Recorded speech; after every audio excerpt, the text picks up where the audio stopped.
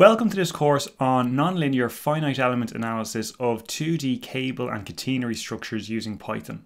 This course focuses on building the understanding and tooling necessary to analyze structures that undergo large deformations when loaded. These large deformations lead to changes in the force distribution within a structure. This is known as geometric nonlinearity and requires a more sophisticated solution strategy. Now in this course we're going to place particular emphasis on cable structures, as these are a classic example of the kind of structures that undergo significant changes in geometry under loading, which leads to nonlinear structural behaviour.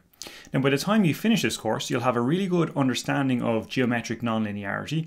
You'll understand why it's an important behaviour to capture and when you can and cannot ignore it. You'll also have built for yourself an iterative solver that can tackle this complex structural behaviour.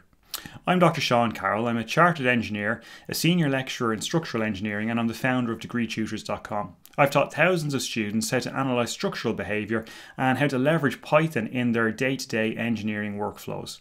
As engineers, our starting point usually with structural analysis is to assume linear structural behaviour. So in other words, we assume that there's a linear relationship between the loads we apply to a structure and the resulting displacements we observe of that structure. So doubling the load would double the displacements. However, this is not always the case because some structures undergo a stiffening or indeed a softening as more load is applied.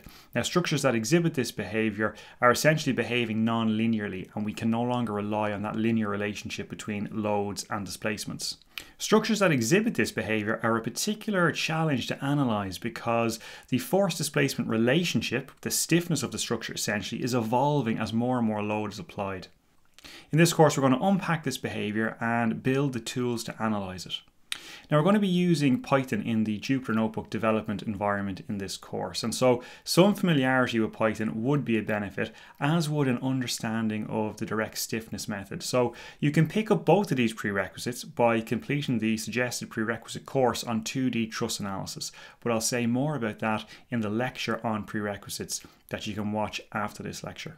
So this course is really equally suited to both students or practicing engineers who have taken my course on 2D truss analysis and want to explore nonlinear behaviour in more detail, or those who want to explore the behaviour of cable structures in more detail.